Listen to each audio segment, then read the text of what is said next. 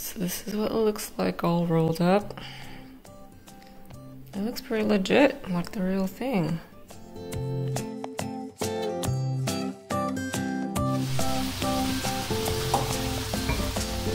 Put your mushrooms, dry and just soak it.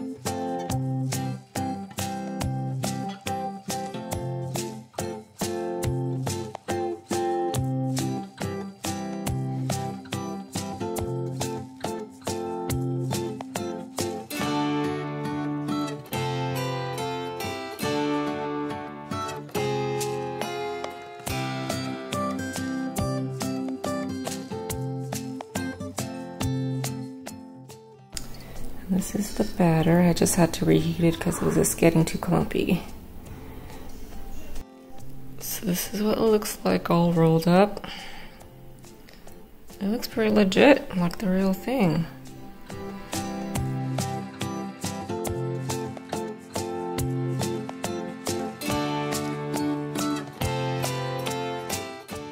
Just wanted to show you what it looks like the next day. This is the Bánh Cuốn. I heated it up for a minute. There's a little bit of water that comes out because it's made from broth and coconut, but then it solidifies again. I just wanted to get on here and show you guys what the Bánh Cuốn looks like the next day. I heated this up for a minute and it still stayed intact. It's a little bit of liquid that comes out from the broth because I reheated it, but overall it's still maintains the form. So I'm going to add cucumbers. That's it. Bell peppers. Mint.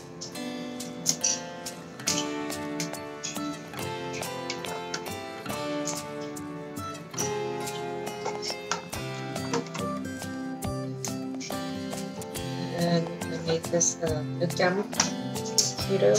There's part on there. It's fish sauce, lemon juice, water, and a little bit of coconut. So totally keto. And chopsticks.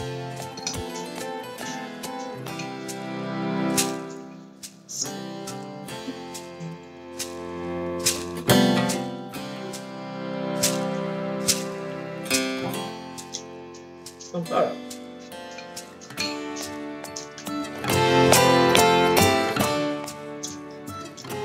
I think this tastes better the next day. Yesterday I made it. It was cold when we ate it, so Ed wasn't a fan. But today, you warm it up a little bit. Brown pork, a little bit of woodier mushrooms or black fungus.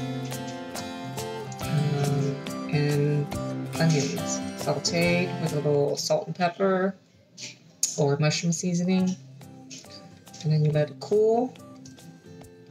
Then wrap it in this little noodle. It's so good.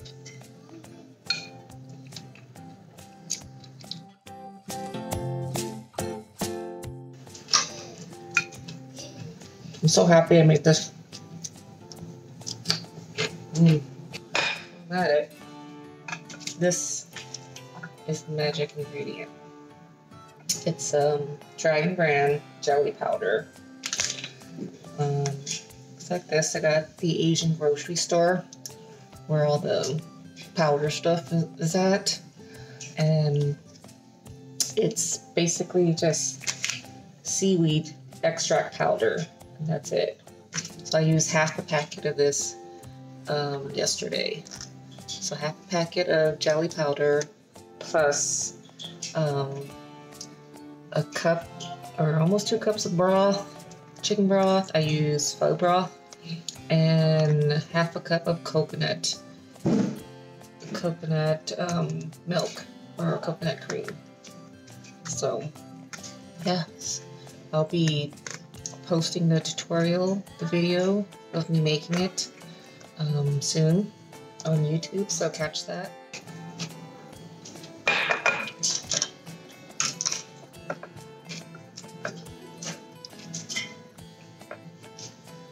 So the mushroom is kind of crunchy. It comes in dry form, so you gotta soak it up in water for 10 to 20 minutes. It gives this nice little crunch and texture to it.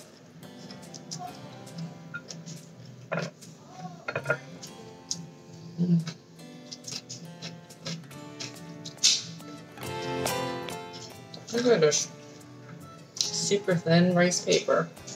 It's like the real thing.